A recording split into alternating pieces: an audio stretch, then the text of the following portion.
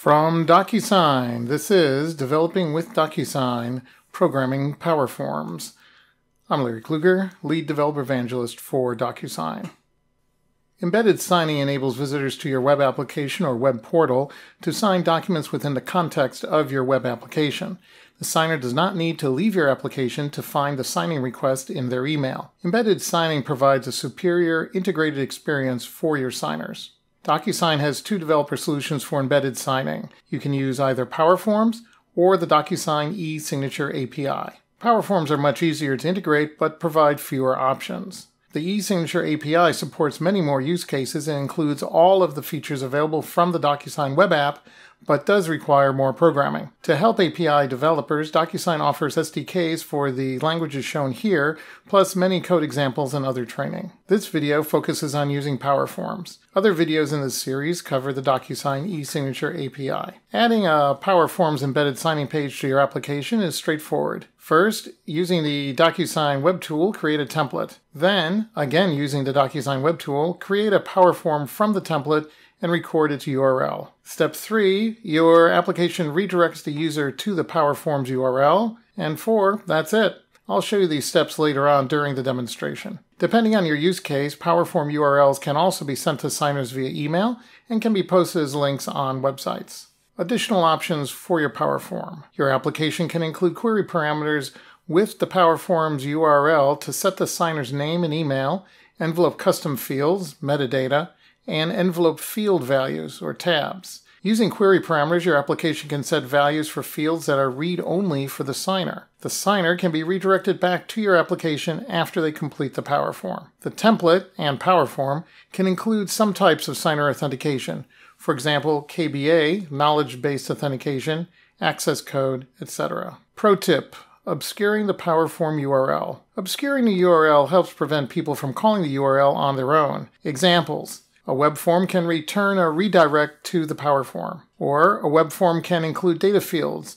Your server can then check and validate the field values, and if correct, return a redirect to the PowerForm, including the data field's values. By using these techniques, the PowerForm's URL is obscured from the signer. But with a little work, it is always possible for a thief to determine the PowerForm's URL and submit an envelope on their own with their own settings.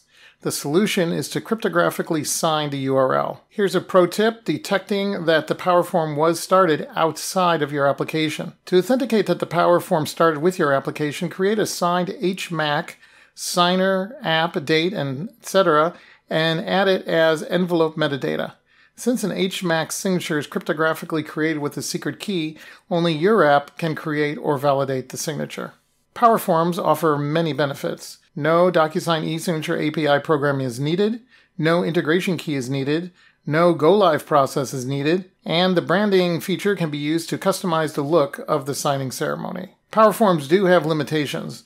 PowerForms are only created from a single template, and the envelope's document set is fixed per PowerForm. It's difficult to programmatically determine the ID of the envelope created by the PowerForm, and remember that PowerForms can be started from outside your application, from their URLs. But depending on your use case, you may need to guarantee that the PowerForm was started via your application. As I discussed previously, an HMAC can be used to enable validation of the data in the envelope that was set by your application. The PowerForm's URL can also be obscured via a form, but doing so is not a guarantee that your application submitted the PowerForm. By default, the signers ask for their name and email in a separate signer information form when a PowerForm is started. This form can be skipped for some use cases by including the signer's name and email fields in the template. See the documentation link for more information. Now let's see a demo. We'll start in the e-signature admin tool. In the signing and sending section, we've opened the envelope custom field screen. This is the list of metadata fields for your account's envelopes. You can see that I've created 3 envelope custom fields that we will use with the PowerForm. The office and team fields are list fields with specific value sets. The order ID field is a text field. Now let's move to the DocuSign web tool. We'll open the template list and then we'll edit our demonstration template. This template has one recipient signer role named signer. We can also see the 3 envelope custom fields. Moving to the tab editor screen, we can see that the template's document has a number of tabs. Here's a summary. There are 3 system tabs: full name, email, and sign here. There are also 5 data tabs. All of the tabs can be set by the application. The first name tab is read-only. It cannot be updated by the signer.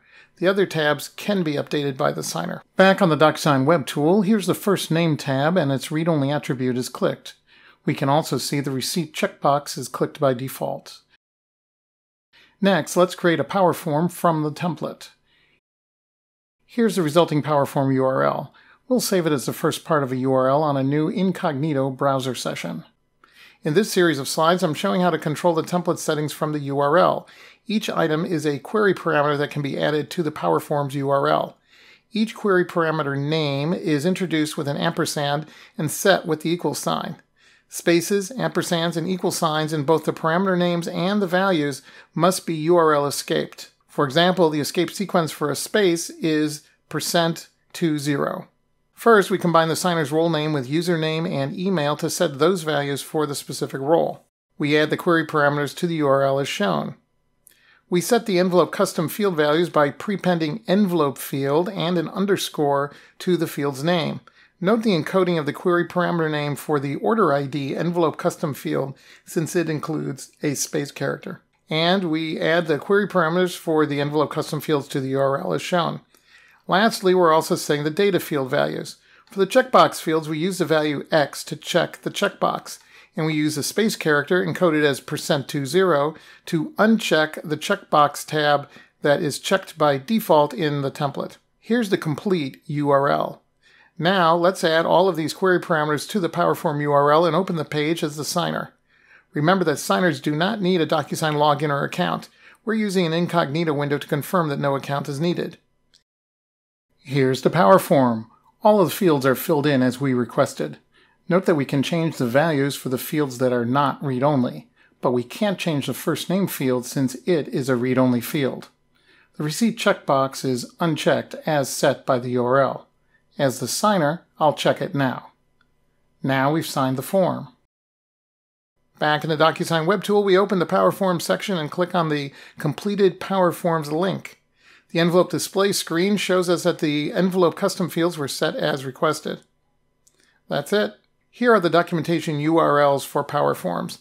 I've also included this information in the notes below. Thanks for tuning in. Be sure to subscribe to our YouTube channel and click the notification bell icon so you'll be notified for our next episode of Developing with DocuSign.